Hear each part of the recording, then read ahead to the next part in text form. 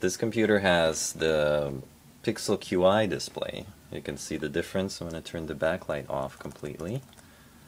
And I'm going to turn the backlight off, not completely, but to the lowest setting on both of them.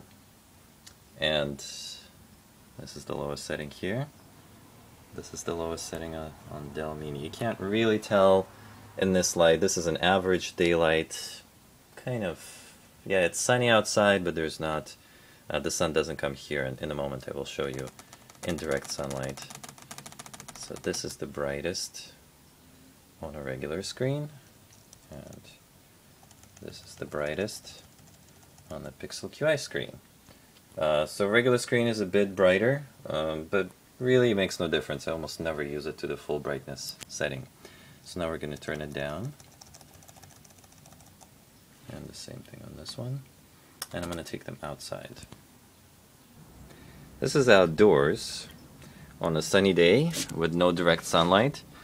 This is the Pixel QI display, and it's completely turned down, and as you can see things pretty clearly and perfectly.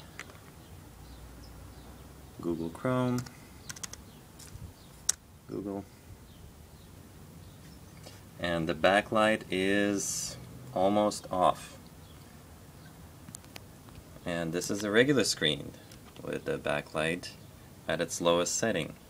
So I'm going to turn up the backlight on the regular screen. This is with backlight on the highest setting. This is Pixel QI with backlight at the lowest setting.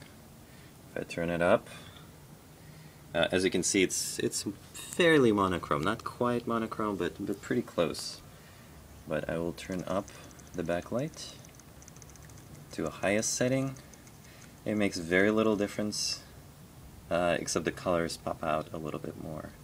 So I'm going to turn the backlight way down. These are the two screens in direct sunlight. In direct sunlight, the Pixel QI display, you can still see really well. And this is at the highest setting of a regular screen. Setting, just make sure that it is. Yep, it is.